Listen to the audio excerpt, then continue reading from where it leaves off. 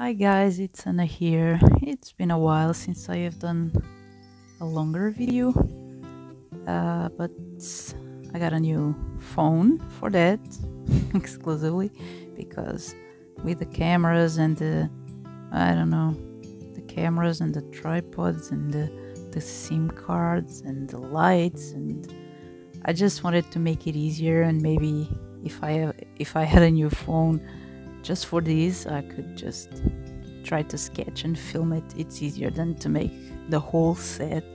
So I invested a little bit and I tried it this weekend. And it's been a while. If this makes things easier, I'll probably have more videos of me sketching and doing art, because I need to make art, and I will always make it, but then I will have just a photo to post, and that way you don't see the process. And I think if you're trying to learn how to do things, or if you see someone else doing it, you probably get more information out of it and try to experiment yourself. So in here I'm trying to make one of my pen sketches, my portrait pen sketches. I'm using a sketchbook and just a ballpoint pen. In this case it's like a light red. It has nothing to do with the cap color, but you get this very light red. It's a very cool color, and I am trying to make this portrait of a girl. Usually are girls and she's like in this kind of sided position, and I am just trying to, I want to be better at these portraits, because I think I need to measure more, and I don't, because I just want to kind of wing it. I don't wing it 100%, because I do the skull structure kind of, and I kind of know the measurements, like where the eyes should be and where the ears should be in relation of the eyes and of the mouth. But I think I should measure more, because sometimes they really look bad, especially the eyes. I usually have one eye like completely off, and that's so annoying. And also the lips in this position is kind of hard. It's hard. I kind of think the nose, if you have a photo reference, well, I have to have a photo reference for these things, otherwise these portraits kind of go off a little bit.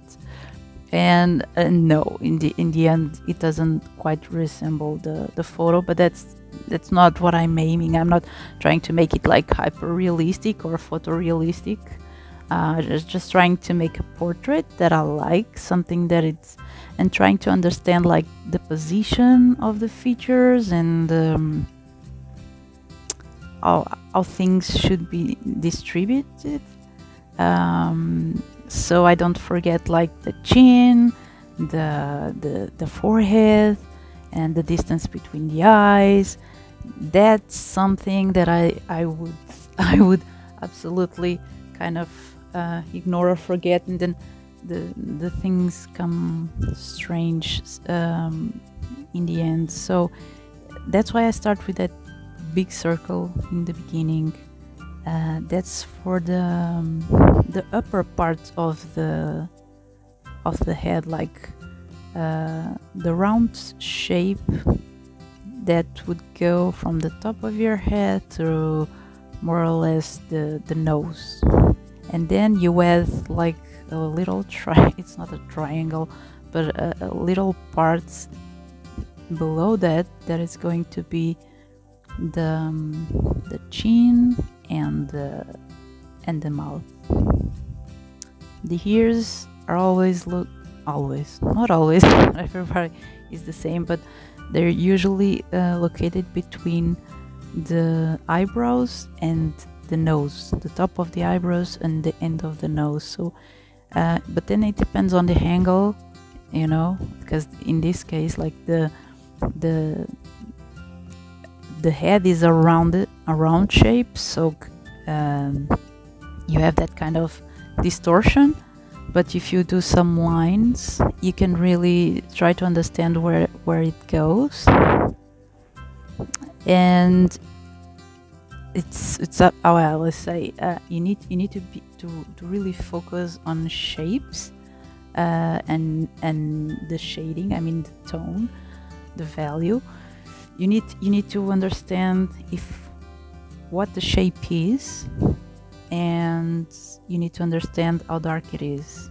And don't try to, oh, I'm gonna draw a face, or I'm gonna draw lips, or I'm gonna draw teeth, I'm gonna draw a nose, because one thing is what your brain thinks it knows, and the other thing is what you are looking at. And you should and mainly when things are, how do you call it, foreshortened, it really looks like it's not going to be okay until you draw it. And just draw it as you actually see it, and then add values. Okay, if you need to, you could measure it up with a ruler, whatever. Do that.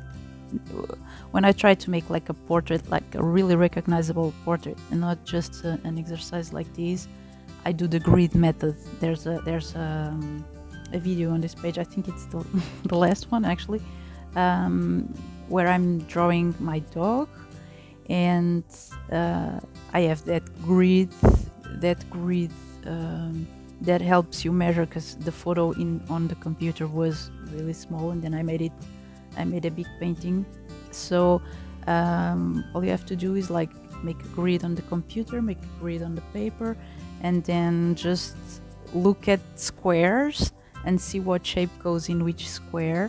And then when it's all sketched, then you start adding layers and layers, and that's how you do it. Like just shapes. You don't say like, you don't look at it like, oh, I'm gonna draw my dog, because that's not gonna work.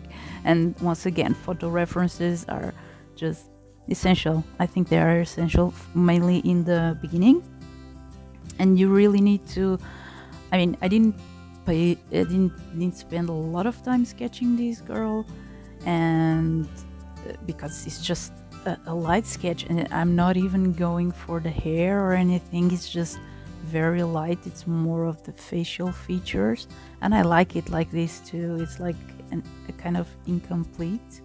I like that, but you really have to have a little time and a little patience. I mean, you don't have to do it all in one sitting, but don't rush it, because if you rush it, it's just gonna ruin it. If you want to have things really quickly, and I don't know what's happening with that eye there. Anyway, as I told you before, some eyes, that shadow part should have been lighter. You know, it doesn't make sense to be that dark, because the shadow is on this part of the face. So she has a black eye, or a red eye, I think. In this case that I'm using a pen to sketch. I really like these pens to sketch. I mean, these ballpoint pens are awesome, because you can really adjust the values according to the pressure and the angle of the pen on the paper. So it really you can start with very, very, very light, as you can see right here in the hair. It's very light, it's just some lines, and some lines you can ignore afterwards, and then on her mouth, on her nose, and on her eyelids, eyelashes, sorry, on her eyelashes, it's very dark. It's a very it's the value there is very intense, is very dark. So actually that just calls your attention, and the hair just becomes a background or something. It doesn't, because your eye is attracted to the contrast. The more contrast you have in a I just added that contrast there, and suddenly is not just a face. Your eye just travels between the face and that zone there near the ear. So you have to be aware of that. The more contrast, the more you're gonna look at it. It catches your attention. That, and also when there are portraits, we always try to. Our brains are are made so we can identify faces, recognize faces, or two eyes and a mouth, because we recognize faces sometimes in just I don't know, in a cloud or something like that, because it's not there, but you identify it. So the position of the features and the contrast is very important for the person to look at it. If it's a portrait that you're just sketching, you want to try to make it kind of nice but not recognizable necessarily, then you just can kind of wing it and just make it an exercise. If you want to make it really accurate, or more accurate than these ones, I advise the grid technique. Yeah, so certainly. It always helps to have that to read that Loomis. I think it's Loomis theory. It's free. It's online. It's like PDF. I mean, it's a general understanding. Not everyone fits those features, but it's kind of cool. After I read it and I understood it, the measurements and whatnot, like the eyes should be apart. It's like there are three eyes, like left eye. The space between the eyes should be the length of an eye, and then the other eye.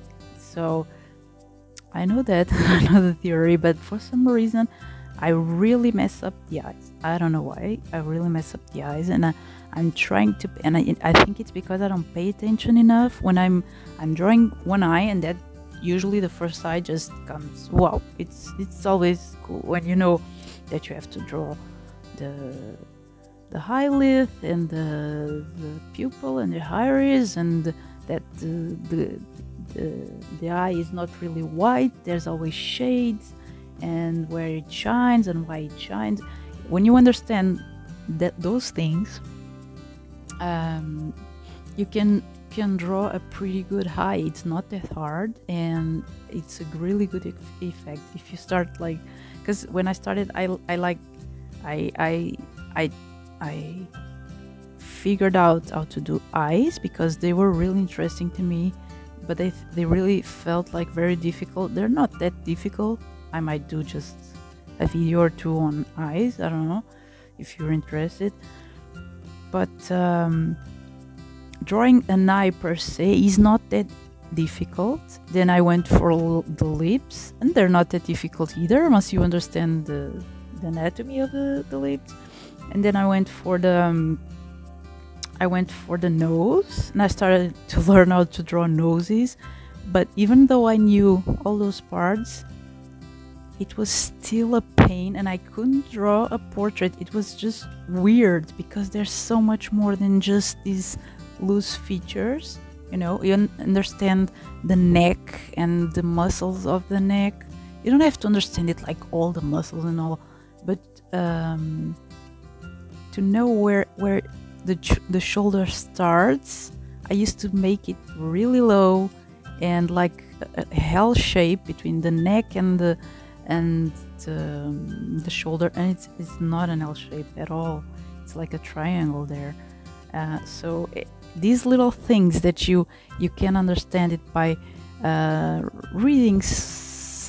There are a lot of things on Pinterest and all whatnot that can really help you to know these things and notice these things and try to make it better. And sometimes you have to see it more than once so your brain can capture the information and apply it, because one thing is like, oh, I saw it and I understood it, but can you remember it when you're drawing?